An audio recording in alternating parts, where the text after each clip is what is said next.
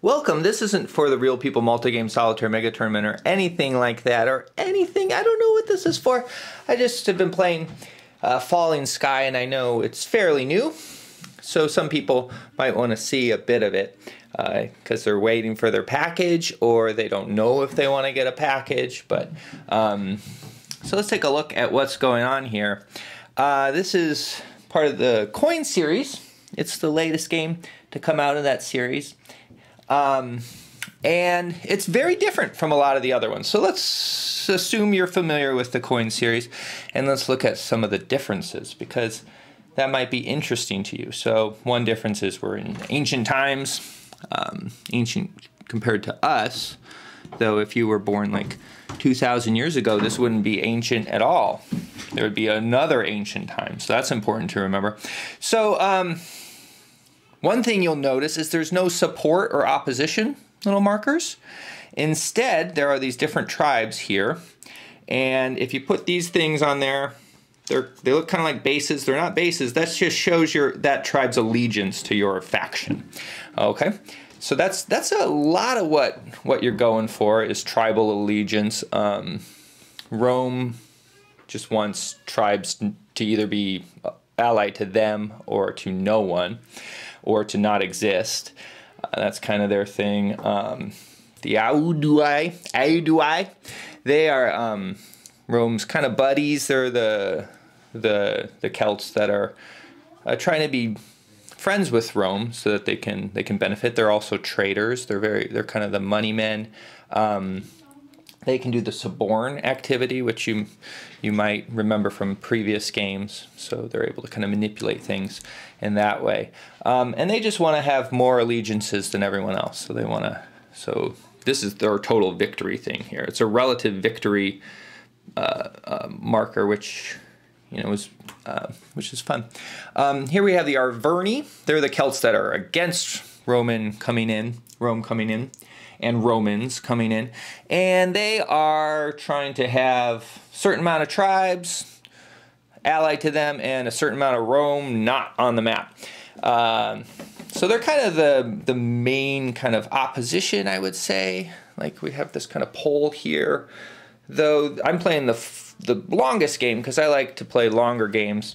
The game kind of started with there's like a polar fight between Rome and the Belgics up here. We'll call it Belgium. It's not Belgium, but I like to think of it as Belgium. Maybe they're the ancestors of Belgium, but they start off up here kind of having this struggle.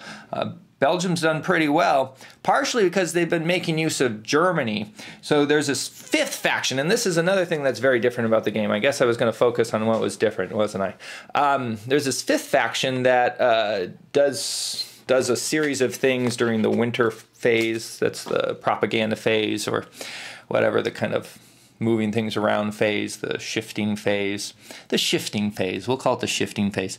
They have a very simple, actually. It's not hard to figure out what they do, like maybe the AI is for the players. I never use it, so I don't know what that's like, but it's very simple to go through that. They do these automated things. They basically just go straight down the list here. First they rally, then they march, then they raid, then they battle and ambush.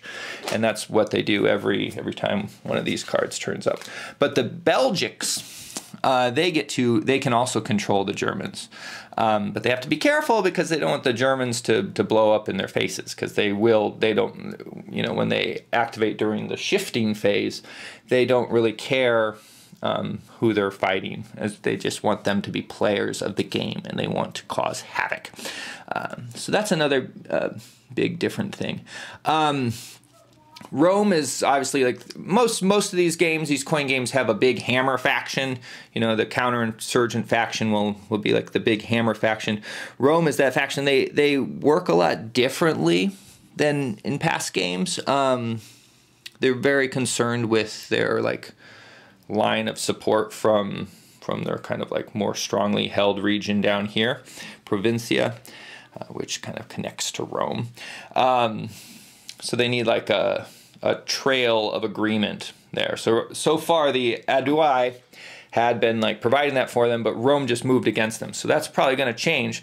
So they're no longer going to be able to trace their trail. So their actions are going to get a lot more expensive, but the Aedui were going to win. So Rome, this is Rome, the Roman council here, headed by Caesar, who's Bix Beetleman. And then he has his advisors for when he can't make up his mind. So I use these cards for when I can't make up my mind. But sometimes I just using Bix, I couldn't make up my mind. And so he had to have some help. And I decided the rest of them should have some help too. And so yeah, they're really scary, powerful in the game, but they kind of have to stay focused. Another thing that's different, we have these leader cylinders. The leaders are done differently than Liberty or Death. Liberty or Death, they had the little like kind of more standard GMT standee guys. These leaders can flip over, but they don't flip over like Guerrillas do. They flip over to show whether or not they're like the special leader or if they're just one of their nameless successors. So that's what that is. A lot of this, any faction that has a leader, their special activities are going to be, for the most part, there might be exceptions that I haven't gotten into yet. Their special activities are going to be tied to where that leader is because there's no radios. So that's another big difference. You can't just do things willy-nilly all over the map.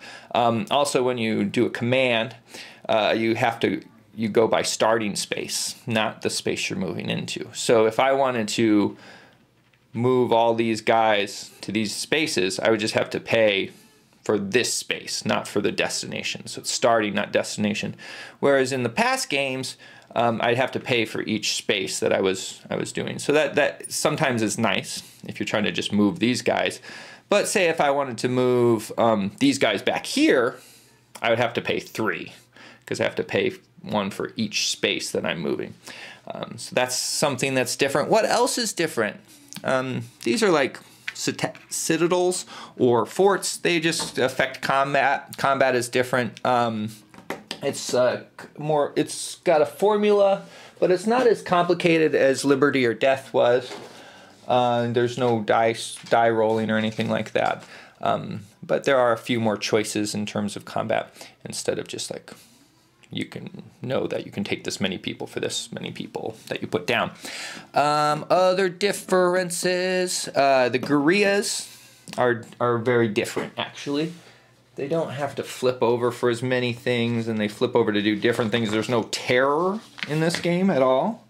They can raid for money, which flips them over. Ambush is done a little bit differently. Anyway, I could get into the weeds on that, but this is a little overview of the game. I'm really enjoying it so far. Hopefully you will too if you ever get the opportunity.